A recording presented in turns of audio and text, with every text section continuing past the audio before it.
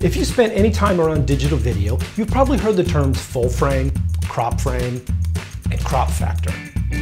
But where did these terms come from, and do they really apply to us in the video world? Last year, we decided to add a Canon C100 to our repertoire of gear, a pretty expensive and serious professional video camera, to go along with our wonderful 5D DSLR. As we were researching it, we came across some interesting comments stating, hey, you're gonna have to use a crop factor with that C100. Wait, what? Are you saying the C100 has a crop factor? Oh, hold on. We're gonna spend serious coin on a camera. That doesn't make any sense, is that true? This didn't seem right to me. Something was off. Time for some more serious research. Pull my focus style. Full frame, crop factor. These terms came into use when DSLRs, along with their digital sensors, came into being. But what are they and where did they come from? Well, back in the day, still photographers loaded their 35mm cartridge into the camera horizontally across the gate. A nice frame for your lens to project your image onto. 36 by 24mm of pure, wonderful emulsion. So still photographers slapped their treasured prime lenses on these cameras and got used to knowing what field of view they would get with their lenses on 35mm film. When they used a 50mm, they knew that it would give them the field of view equivalent to what the human eye saw.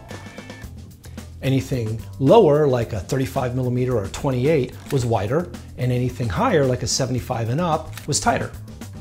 So when digital sensors came along, that was an important consideration to keep in mind. To create a sensor that matches the same area as 35mm film, so still photographers would get the same field of view with their lenses. But a full frame sensor is expensive to make. You can only fit so many of them on a silicone wafer. But what if you made a smaller sensor, allowing more to be made cheaper, thereby creating a more affordable entry-level camera? The crop frame sensor was born, such as a Canon 70D here. Forgot to charge the battery. Spuds, could you add the sound of audio for?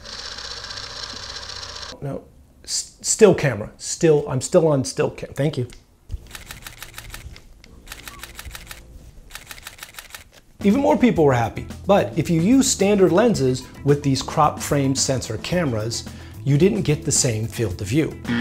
You see, only the center of the image cast by a lens, like say a 50mm, would be captured by this smaller sensor. The field of view was cropped. So if you're using a 50mm, you're really only getting the field of view an 80mm lens would capture. What are still photographers to do? Use a crop factor. Canon 70D, for example, if you're using a 50mm lens, you're really getting closer to an 80mm field of view. So you multiply by a crop factor of 1.6 to get 80mm. This crop factor was needed by still photographers so they could adjust the lens choices they made when they were using crop sensor cameras. This meant to get that 50mm field of view they were used to, the equivalent of the human eye field of view, they needed to use a 35mm lens. Now still photographers had a high-end still and video camera in their hands that used their cherished and expensive prime lenses. The line between still and video blurred. Whether shooting stills or video with a crop frame camera, photographers had to use a crop factor when using their standard lenses. Okay, got it. But what about my wonderful yet expensive professional quality video camera? Does it have a crop frame sensor or not? Do I have to use a crop factor with it? Well, the answer is yes and no. It depends on what world you're from, still or video. Remember how 35mm film in a still camera was loaded horizontally across the gate, making the 35mm measurement the height of the frame and leaving you all of this real estate for your exposure. But in the film world, 35mm film loaded down vertically through the gate.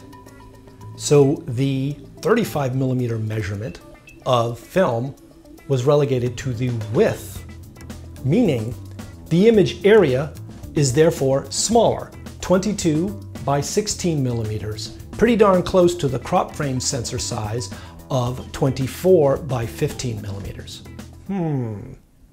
Interesting. This meant that in the film world, the 50 millimeter lens wasn't the equivalent of the field of view of the human eye, but the 35 millimeter lens was. In other words, if you worked in the film biz, you slapped on a 35 millimeter to get that human eye field of view equivalent. Different from the still world. That 35 millimeter, that's the same lens that when used on a crop frame DSLR gives you the 50 millimeter equivalent in the still world. So what does that mean? That there's a dividing line here. That if your experience is in the still world, shooting either 35 millimeter still film or full frame DSLRs, then you're used to a certain field of view with your lenses. 50 millimeter is your middle point. But if your experience is in the film world, then a 35 millimeter lens is your middle point for field of view. Anything lower is wider, anything higher is telephoto. The crop factor only applies if you're used to standard lenses in the still world. It's really that simple.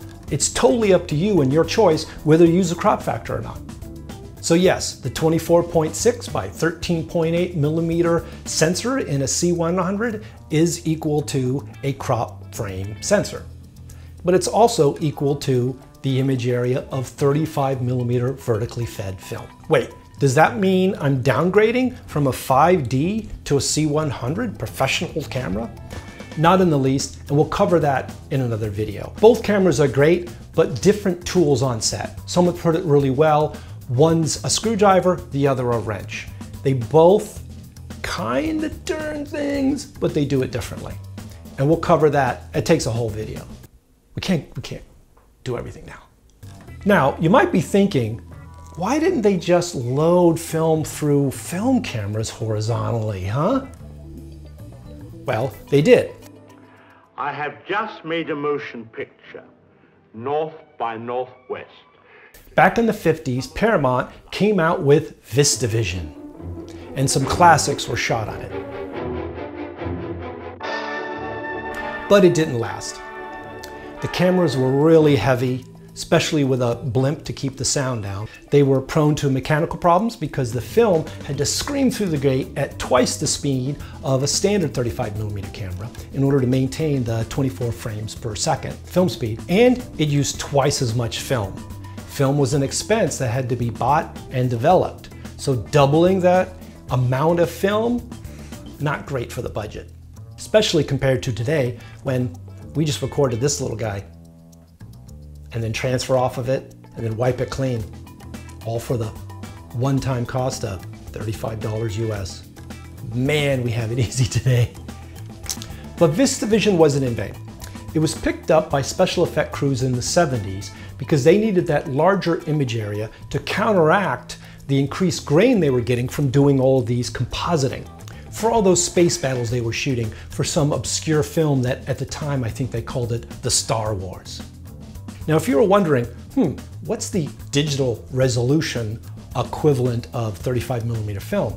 Well, there's a bit of debate about it, but Kodak says it's equal to 6K. Pretty high. Now, what's VISTAVISION? Well, my calculations, roughly about 10 to 11K.